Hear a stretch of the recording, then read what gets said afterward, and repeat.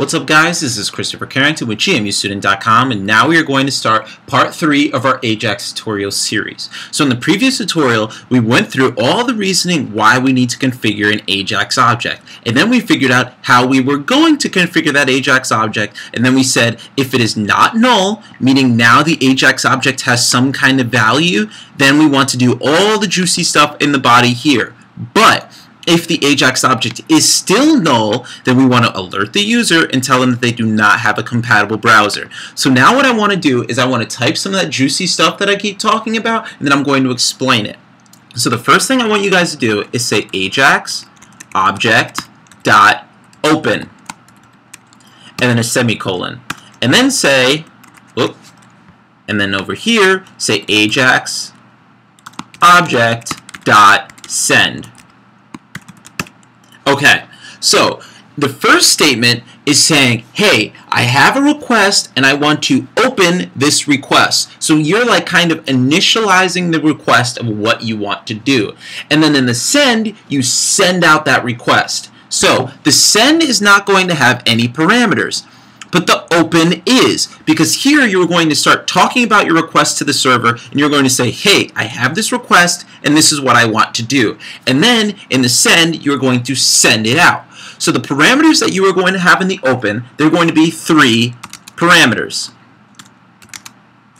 The first parameter is whether this is going to be a GET request or a POST request. 9 times out of 10, you are going to be using a GET request because you are going to want to get some information from the server and bring it back. In the later tutorials, we are going to learn how to utilize a POST request, which is usually what you would do on something like a form. But since all we want to do is get AJAX test.html, so we want to go out and get it and bring it back, this would be a GET request. So in your first brace, in the first parameter here, just say GET. So now you are saying I want to open a request, and it's going to be a GET request. All right? In the second parameter, you are going to actually say what you want to get. So this would be the actual URL of what you want to go out and get. So what we could do is we can say AJAX test.html here. But if you remember, we sent through the parameters AJAX test.html. So what you would put here is just URL.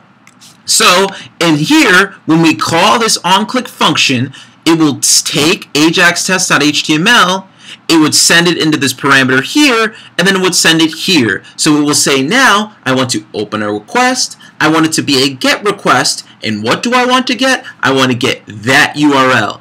And the last parameter we are going to say is either true or false.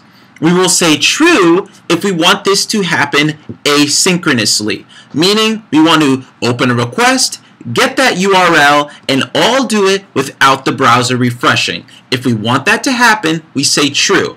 Now, if we wanted the browser to refresh and we didn't want this to happen asynchronously, we would say false. But as you guys might realize, the whole purpose of this tutorial is so that things will happen asynchronously. So 9 times out of 10, or more, 99.999% of the time, I should say, this will always be true.